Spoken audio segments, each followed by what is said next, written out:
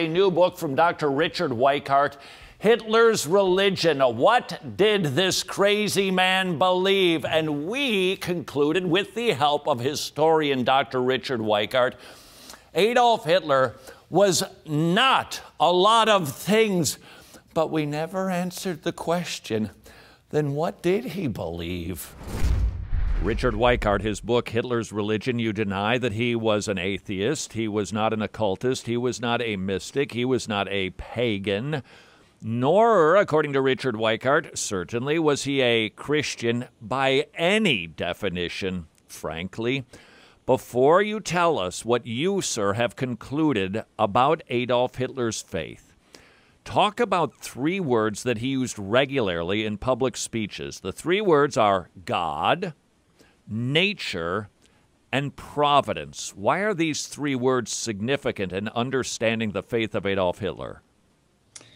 Well, they're significant because he uses them interchangeably in a lot of different contexts. So God, nature, and providence were words that get used to mean essentially the same thing. And for instance, if you look at Mein Kampf, his writing, but this also is through a lot of his speeches, and his private talks that he had and his monologues and elsewhere, he tends to conflate those things. And just to give you one example, one of the most famous quotations from Mein Kampf is Hitler saying that by fighting against the Jews, I am doing the work of the Lord. I don't know how many times I've seen that quotation in all sorts of writings about the Holocaust, and certainly people trying to bash Christianity and claim that Hitler was a Christian. See, look, Hitler said he was doing the work of the Lord by, fighting against the Jews. But if you look at the context of that particular sentence, which hardly anyone does, but which I do in my book, you'll find out that what he's talking about in that paragraph is what he calls the aristocratic principle of nature. That is the principle of nature that chooses what is good and best and highest, and weeds out what is lower and inferior and negative and things like that. And of course, he sees the Jews as being one of those inferior races. And so he sees him as doing the work of the Lord by doing the work of nature. And if you look at the very sentence just above that quotation, Hitler actually refers to nature as being eternal. He calls it eternal nature, which means that it wasn't created at some point of time in the past by some God that's outside of nature.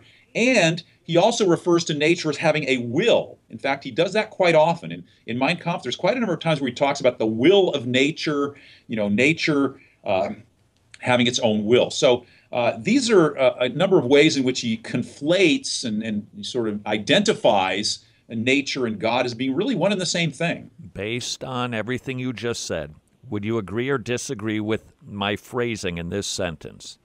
Adolf Hitler's God was nature.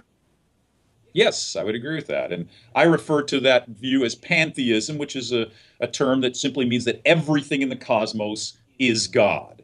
And now there were different varieties of pantheism, I should say, too, that were around in Germany at the time. In fact, some scholars differentiate between, in fact, I came up with this idea even before I was reading this among some other scholars, that there were sort of what you might call scientific pantheism or naturalistic pantheism that tends very close to materialism, very close to atheism. But there are also more mystical kinds of pantheism around, too.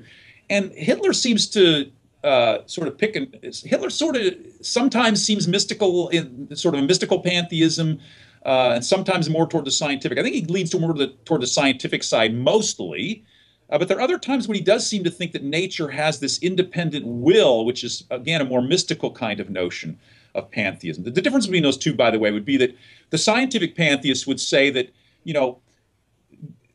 God is just another name for nature, and nature just operates by impersonal laws. And so scientific laws are what the will of nature is. In fact, Ernst Haeckel, the most prominent Darwinian biologist in Germany in the late 19th and early 20th centuries, whom I discuss in the book a good bit, Ernst Haeckel called himself a pantheist, but he even himself admitted that that was pretty close to atheism at times. And so it's sort of like the pantheism sometimes was just a sort of polite name. In fact, Schopenhauer actually said this, that it's just a polite name for atheism. However, there were other pantheists who took a more approach that that nature could have some kind of independent will that's sort of outside. And so Hitler has this notion that nature or providence can maybe foresee things and make choices at times. And for instance, when he survived some assassination attempts, Hitler would talk about how providence had saved him. And I think he was being sincere there. I don't think that was just for public consumption, although it was for public consumption too. But I think he really thought that his God or providence had chosen him for this special mission that he had. And I think that's one of the reasons that he drove so hard and thought that he was going to get rescued even all the way down to the end. Today's word is conflation.